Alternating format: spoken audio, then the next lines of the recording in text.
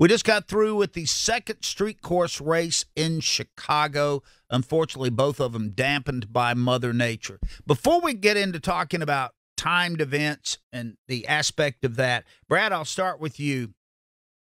If we could get this race to come off on a weekend where it's not interrupted by thunderstorms and awful weather, where does this Chicago street course rank in your mind overall in all of NASCAR Cup racing? I think it's one of the top 5 for me, potential-wise, as far as entertainment value. And, Saturday's race I thought was wildly entertaining, and I was really looking forward to see how Sunday was going to shake out. A lot of the crew chiefs and teams were talking about, hey, 75 laps, we could run this race on one stop. Was that strategy going to be able to play out? If so, would it have been the winning strategy? And truthfully, with the potential for cautions, were we only going to have one stop in that race? So I was more curious to see what was going to happen on a completely dry racetrack. I think we got to see that on Saturday. Would love to be able to see that on Sunday, but I do feel that this is something that could be a top 5 most anticipated race on the schedule. I don't disagree. I mean, I said it earlier when we were talking about Alex Bowman's win and how I thought that it was a big win. I mean, obviously for him personally with his 80-race winless streak, but also because it's a big race to win. Only the second time we've done it, and unfortunately both times have been hampered by rain. Look, you can't do anything about the weather. Mother Nature's going to do what Mother Nature's going to do.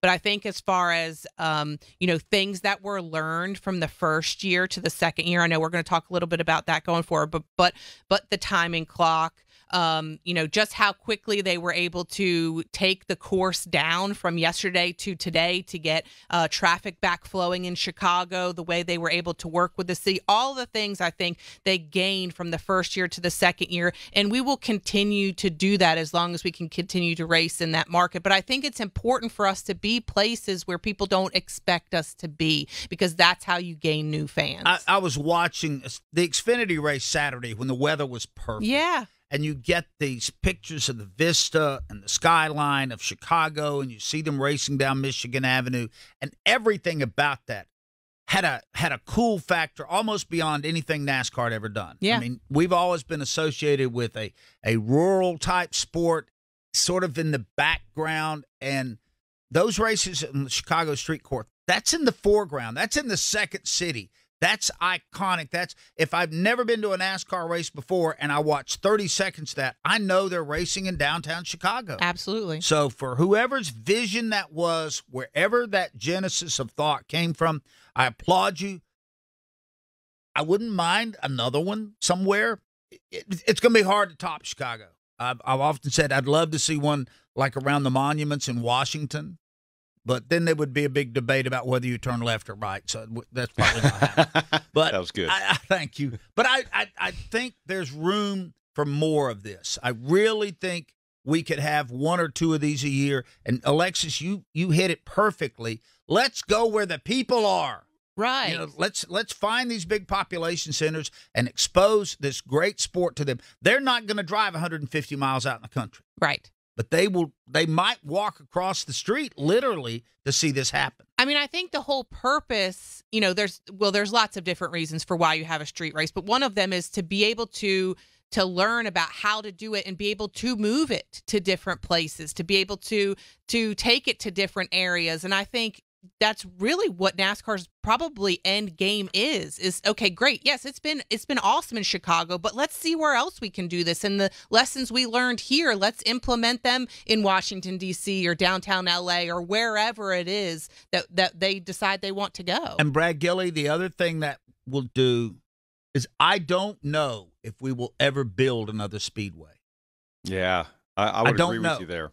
Mm-hmm. Yeah, I know there's curiosity as to whether or not we're going to rebuild Auto Club Speedway in California. It's not happening. But you don't have to, and that's the great thing, and that's what's been proven. And here's the funny thing.